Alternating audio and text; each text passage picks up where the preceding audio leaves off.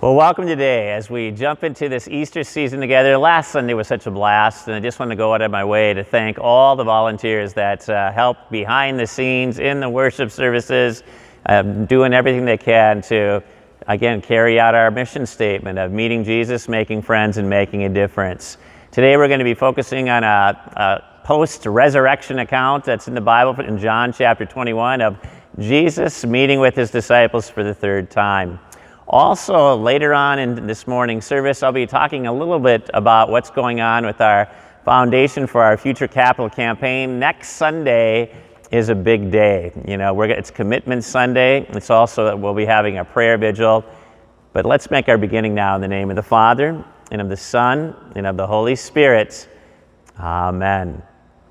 For our confession today, we're going to be focusing on a story from, again, John chapter 21, and it describes how even though the risen Jesus had already appeared to his disciples 2 times, they still felt unworthy and unfit to be in his presence. Why? Because when Jesus was arrested, they ran away. When it really mattered, they failed and deserted him. So they assumed, how could Jesus still want us to be core leaders in his mission and movement? So subsequently, they decided to go back to their old way of life. They headed back to the Sea of Galilee to start fishing again. But what happens whenever we put my will be done ahead of the Lord's will being done? What happens whenever we fail to turn away from destructive behaviors and habits? What happens whenever we refuse to forgive others? What happens whenever we neglect to give up our being selfish and let go of our poor attitudes? Well, whenever we intentionally walk away from God's word and his will, this always results in death. Our faith and our relationship with Christ don't grow. Instead, they stagnate, they wither, and they get weak. So let's silently confess our sins and our need for God's mercy.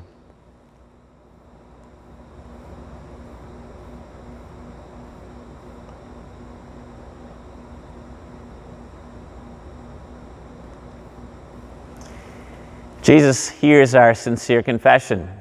And when we fail, when we fall short, when we cross the line, when we miss the mark, all of those sins were piled on Jesus on Good Friday. He's paid for them in full. And when he rose up from the dead, it proves that we're fully forgiven. The Heavenly Father has accepted his sacrifice. And as we trust and we follow him, we're fully forgiven in the name of the Father, and of the Son, and of the Holy Spirit. Amen. Well, for our first reading this morning, we want to look at God's New Testament word from 1 Peter chapter 1, verses 3 and following. And this is one of the greatest accounts in the entire Bible about the power of the resurrection. It says, "Praise be to the God and Father of our Lord Jesus Christ. In his great mercy, he has given us new birth into a living hope through what? The resurrection of Jesus Christ from the dead, and into an inheritance that can never perish, spoil, or fade. This inheritance is kept in heaven for you. Though you have not seen him," right? Though we do not see Jesus, we love him. "And even though you do not see him now, you believe in him and are filled with an inexpressible and glorious joy. For you're receiving the end result of your faith, the salvation of your souls." Here ends our first reading. Our gospel reading today is from John chapter 21, verses 1 and following, and this will serve as the text for today's sermon. "Afterward, Jesus appeared again to his disciples the 3rd time by the Sea of Galilee. It happened this way. Simon Peter, Thomas, also called Didymus, Nathanael from Cana in Galilee, the sons of Zebedee, James and John, and 2 other disciples were together. "I'm going out to fish," Simon Peter told them, and they said, "We'll go with you." So they went out and got into the boat, but that night they caught nothing. Early in the morning, Jesus stood on the shore, but the disciples did not realize that it was Jesus. He called out to them, "Friends, haven't you any fish?" "No," they answered. And he said, "Well, throw your net on the right side of the boat, and you'll find some." And when they did, they were unable to haul the net in because of the large number of fish. Jesus said to them, "Bring some of the fish you have just caught." So Simon Peter climbed back into the boat and dragged the net ashore. It was full of large fish, but even with so many, the net was not torn. Jesus said to them, "Come and have breakfast." And none of the disciples dared ask him, "Who are you?" They knew it was the Lord. Jesus came, took the bread and gave it to them, and did the same with the fish. This was now the 3rd time Jesus appeared to his disciples, after he had raised from the dead. Well, this time, let's profess our faith in the Apostles' Creed. And again, as we get to the end of that second article in the Creed, it emphasizes that we believe in the resurrection, right? Jesus was resurrected, and we believe that we too, following him, will one day rise from the dead. I believe in God the Father Almighty, maker of heaven and earth, and in Jesus Christ, his only Son, our Lord, who was conceived by the Holy Spirit, born of the Virgin Mary, suffered under Pontius Pilate, was crucified, died, and was buried. He descended into hell. The third day he rose again from the dead. He ascended into heaven and sits at the right hand of God the Father Almighty. From thence he will come to judge the living and the dead. I believe in the Holy Spirit, the holy Christian church, the communion of saints, the forgiveness of sins, the resurrection of the body, and the life everlasting. Amen. Let's watch today's sermon video that will... Grace is God's unmerited favor for us, his crazy love. And the truth is, many times we struggle understanding it. If you find yourself struggling to understand God's grace, don't beat yourself up. Even the disciples struggled with understanding grace. Jesus, is that you? You're alive. I can't believe you're alive. Okay, I was in the boat and I wasn't catching any fish, okay? But I heard this voice and the voice said, cast your net to the other side. And so I'm thinking, I'm a fisherman, I know what I'm doing, but I'm not catching any fish, you know? And so I throw that net over there and then a gaggle of fish pop into that net and I'm going, this is a total miracle. Who could have done that? I need to know who told me to throw the net to the other side. And boom, I look up and I mean, there is you. You're looking at me on the seashore going, it is I, the Lord, and you're alive. I can't believe you're alive. This is awesome. Andrew, get out of the boat. Come on. Peter. Yeah. Do you love me? Yes, I love you. I love you. You're alive. This is so great. Good, then feed my sheep. Andrew, get out of the boat. Come on, man. It's him. Peter. Yeah. Do you love me? I love you, yes. And I'm so sorry about that rooster clucking. I had no idea what that meant, but I do now. I'm better for it, all right? Okay? Then feed my sheep. Andrew, I'm smiling, but I'm serious. Come on, get out of the boat. It's him. Peter. Yeah. Do you love me? Jesus, mere words cannot describe the passion that I have for you. I love you. You know everything. I love you. Good. Good. Then feed my sheep. I didn't even know you had livestock. That is so like you, though. There's something new about you all the time. That's what I love about you. Peter, yeah. Do you remember the morning the ladies went to the tomb? Yeah. We're all in the upper room trying to figure out what to do next, you know, because we thought you were dead. You know, you were dead, you know, and we're trying to figure all that out, you know. And Mary comes running up, and Mary's like saying, beehive, beehive, beehive. And I'm thinking, I'm allergic to bees. Like, keep them out, you know what I'm saying?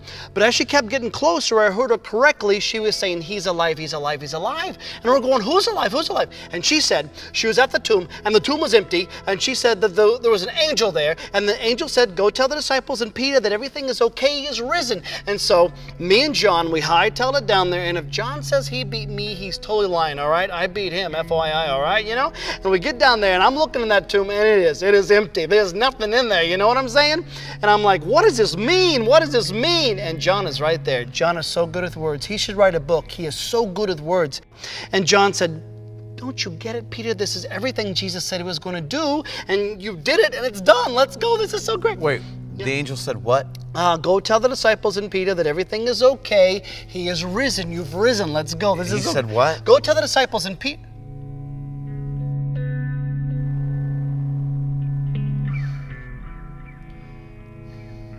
Go tell the disciples and Peter. You said my name. Why did you say my name? Peter, that's grace. No, I don't deserve that, because that night people kept coming up to me asking me if I belonged to you, if I was with you, and I kept denying you left and right, all right? No, it'll take me my whole life to make up for what I did. It was unforgivable for what I did. No. What I did on the cross was meant to take what is unforgivable and make it forgivable. That's my grace. It's not about you. It's always about me. That's grace, Peter. You know, English professors often catch their students using mixed metaphors while writing term papers. And one professor posted a few examples of these on his website, and here they are. It's time to step up to the plate and cut the mustard. She's robbing Peter to pay the piper. He's up to up a tree without a paddle, and finally, she's burning the midnight oil at both ends. People are sticking two things together that shouldn't be together. Well, today as we study John chapter 21, verses 1 through 19, it'll appear that we're also sticking two things together, mixed metaphors, because the first half of this section from God's Word talks about fishing, and the second half emphasizes shepherding. But together, we're going to learn these vital truths. First of all, that Jesus' love and forgiveness always provide a fresh start.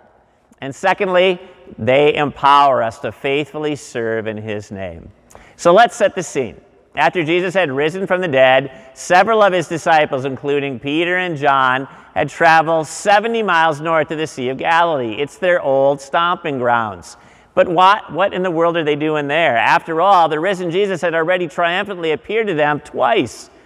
But the white elephant in the room for all these disciples was, how could Jesus possibly still want them to be leaders, core leaders in His mission and cause, knowing how much they had failed Him, denied Him, and deserted Him right before His crucifixion. So internally, these disciples were assuming they were no longer fit, qualified, or worthy of such a great calling. So they decided to head back to their old lives, fishing on the Sea of Galilee. And by the way, we can relate with this, can't we? You know, sometimes also we beat ourselves up. We wallow in shame, and we withdraw from others whenever we fail or let them down. So Peter says to the other disciples this short statement, I'm going to go out to fish, right? I'm going back to Galilee. And their reply is, we'll go with you. Now keep in mind, all of these guys were professional fishermen before they were Jesus' disciples. So they took turns throwing the heavy water-soaked nets into the water all night long. And it would look something like this. And unfortunately, every time they cast out the nets and they drag it back in, they're empty-handed. They don't catch a thing. And by the way, whenever we bail on Jesus and His mission, thinking there's something better out there for us, we're going to end up with the same result, a whole lot of nothing. So, back to the story.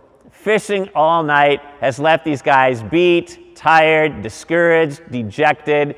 They're like, let's cut our losses and head home.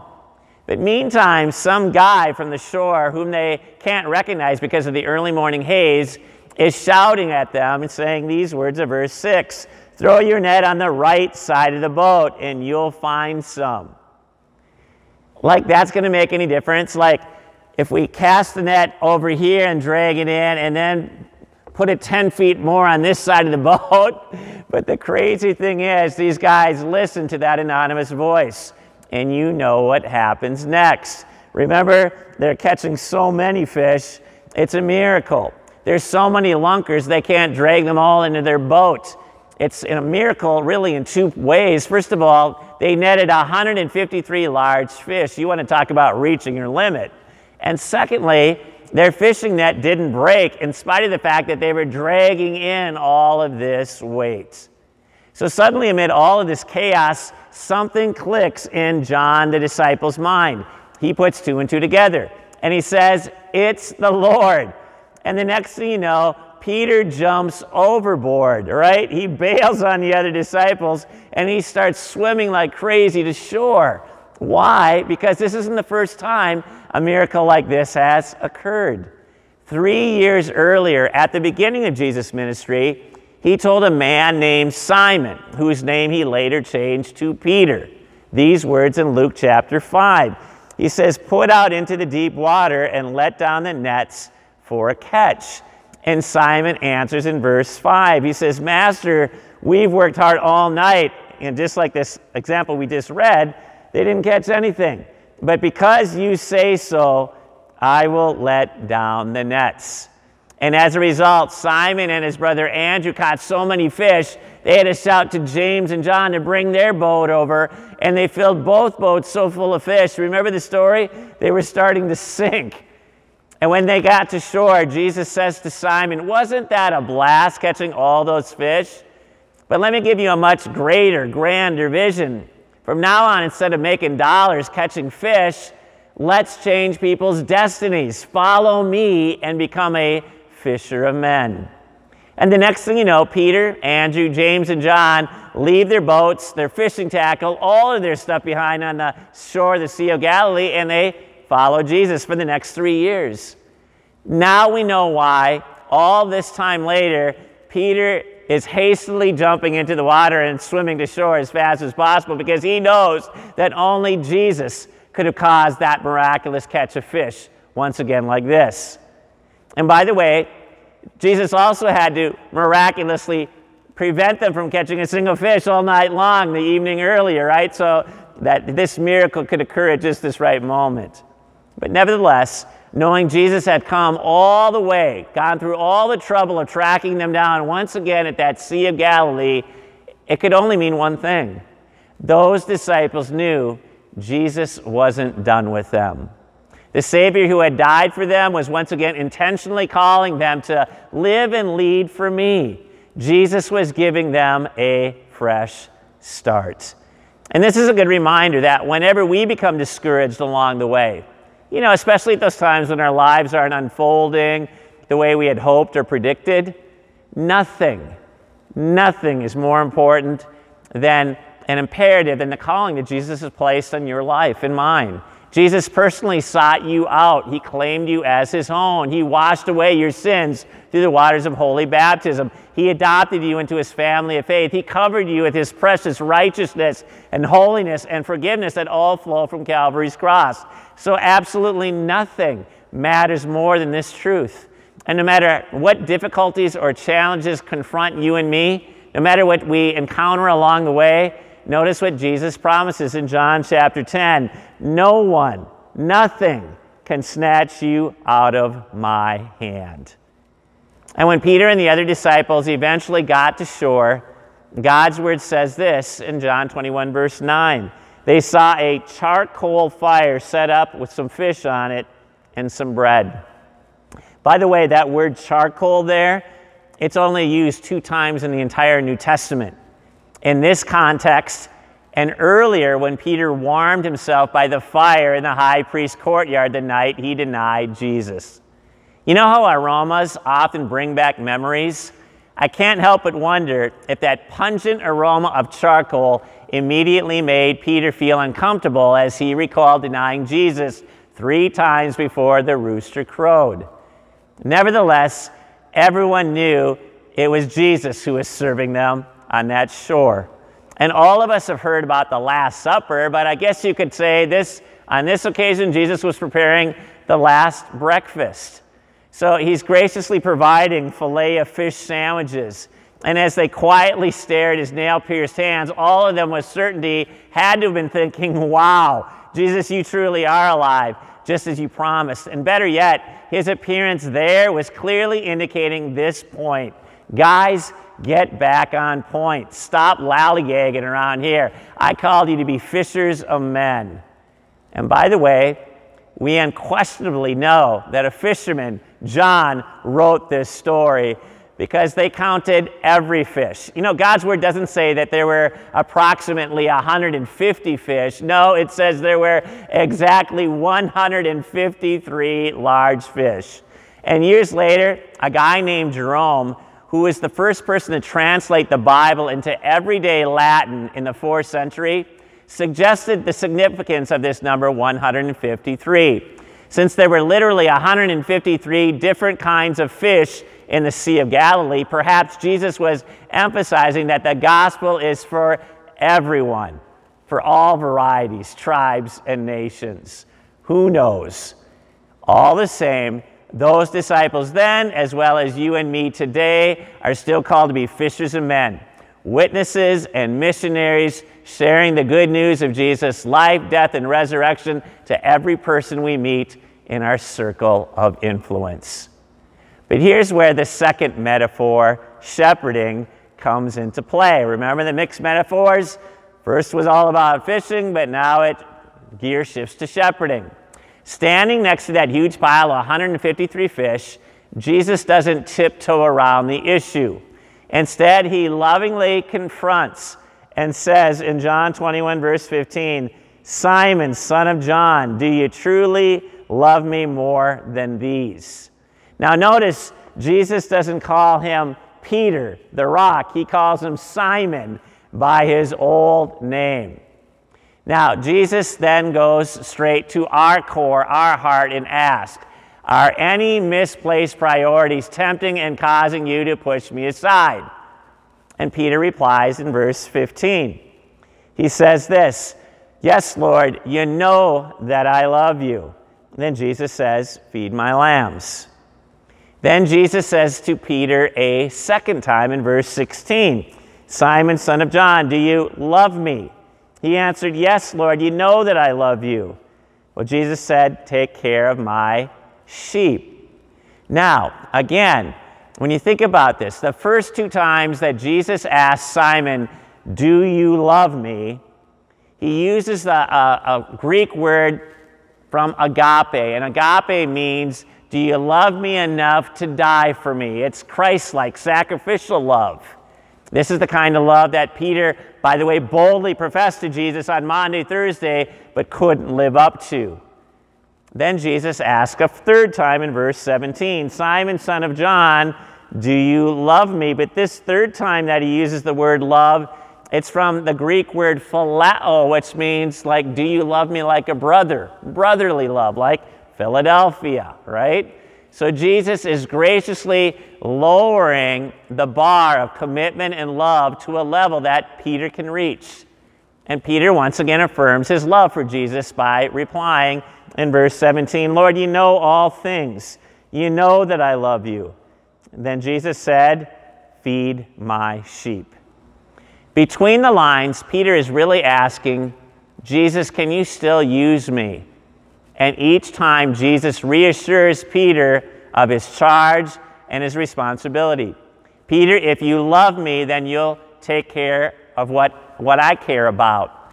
And as I see you faithfully feeding and caring my sheep, taking care of my people, that's how I'll know that you love me.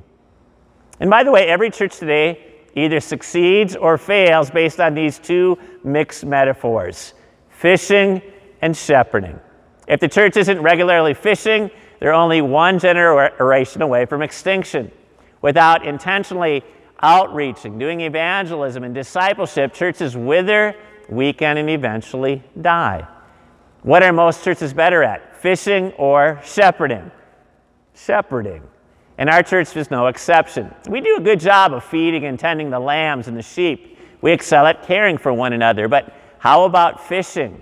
Who among us doesn't wish the worship attendance this Sunday would be the same or exceed that of last Sunday's Easter total? I know I do, but I'm always hoping for a catch of 153 fish. But the Holy Spirit can't catch fish through you and me if we aren't fishing.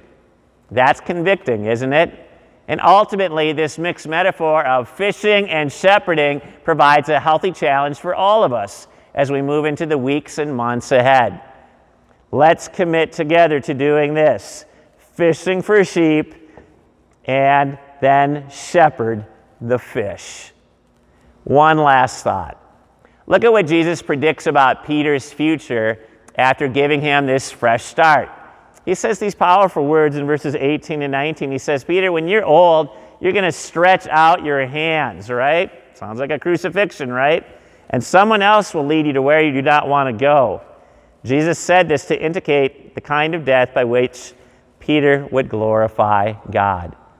In other words, Jesus is simply saying, Peter, stop beating yourself up for denying me 3 times. Your failure is never fatal as you repent and trust in me. Instead, trust that you are forgiven. And eventually, you will love me with the agape kind of love, right? You're going to love me enough to die for me on a cross. But in the meantime, follow me. And that's the charge Jesus still gives you and me and all believers today. Although we can never love Jesus in a way that equals his limitless love and full forgiveness for us, his Spirit and his gospel empower us to faithfully follow, fish, and shepherd with clean slates and fresh starts every day. Let's pray. Jesus, even though we can't see you, you're with us, and your resurrection presence strengthens and comforts us. Forgive us whenever we think our failures and sins are bigger than the power of your cross. Forgive us when we ignore your call and mission on our lives and decide to do things our way instead of yours. Pardon us whenever we impatiently fail to trust and wait on you. And Jesus, thank you for seeking us out and casting your net deep and wide. Draw us to you, especially when we're drifting from your presence due to brokenness, loneliness, pain, or selfishness. Then equip us as your forgiven and loved followers to cast your gospel net deep and wide to others. Empower our church to keep growing in fishing and shepherding so that more people are connected to Christ and are deeply cared for and fed with your word. Holy Spirit, over the past months, you have spoken to our congregation and helped us determine ways that we can further extend your kingdom work. Thank you for uniting us in vision.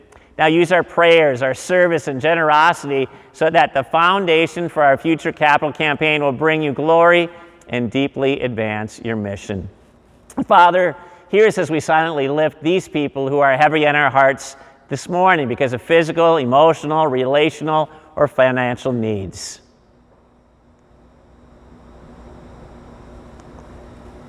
Pour out your physical healing and strength on Joel Boson, Chloe Getch, Pat Gunderson, Kevin Herzog, Jonette Johnson, Debbie Kelly, Karen Larson, Bob Larrabee, Jerry and Karen Ratcliffe, Mary Reiling, Gloria Sanford, Arlene Schwartz, and these people whom we silently name to you.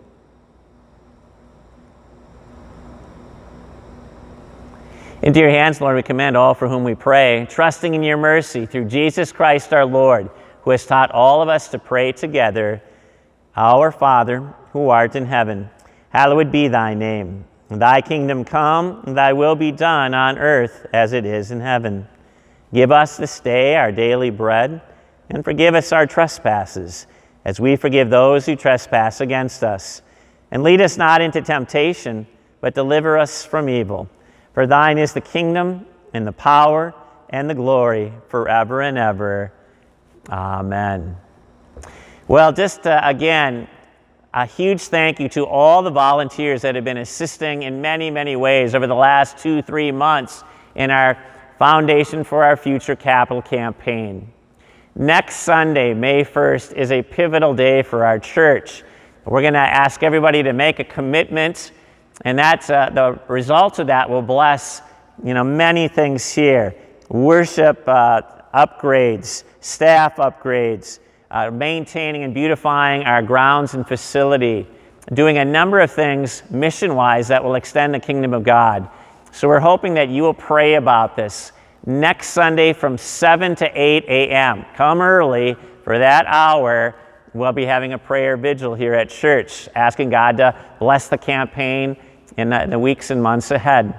Along with that, then, everybody in the church will be asked to be making a commitment following Commitment Sunday on May 1st. So everybody will be contacted, will either be phoned, will be mailed a pledge card, and that's between you and the Lord. But if you would like to give something in addition to your regular tithes and offerings to be, again, help us make a firm foundation for extending God's kingdom here in Ham Lake and in Andover area, we are very grateful if you would do so.